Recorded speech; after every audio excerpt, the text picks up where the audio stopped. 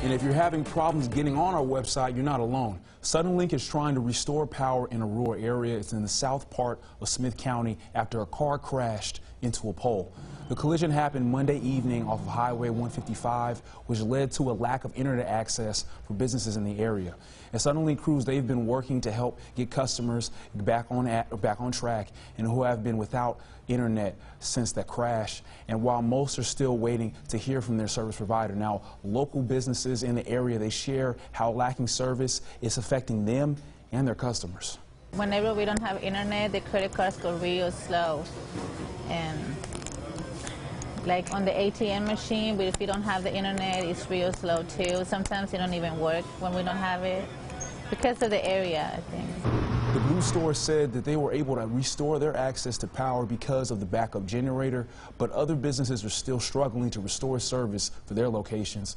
And Suddenlink says they hope to have full access restored by 5 today.